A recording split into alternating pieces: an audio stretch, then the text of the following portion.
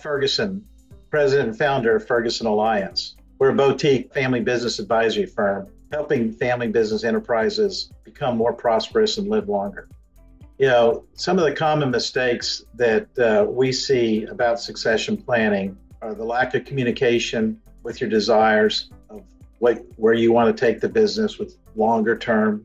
Secondly, ignoring non-family talent. If you're only thinking about leadership succession within the family, you're narrowing the talent pool, and that could be a hindrance for your business prospering. Thirdly, the resistance to a structured process. A lot of family businesses don't want to make it too professional, too structured, and so they want to do it more informally, maybe over a series of family dinners. And I think that is a big mistake. But the last one I want to mention, which is, in my opinion, the biggest mistake that family businesses make, is a failure to start early. Procrastination and a lack of proactive planning will not get you the results that you would hope in succession planning.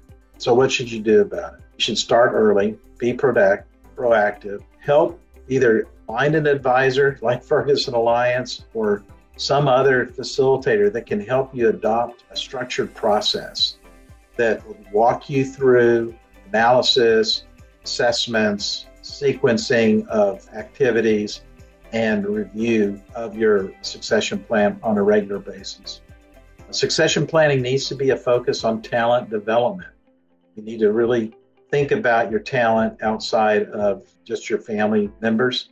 And then lastly, be transparent and open with your communication with all your stakeholders. There's some communication, you have to think about the timing.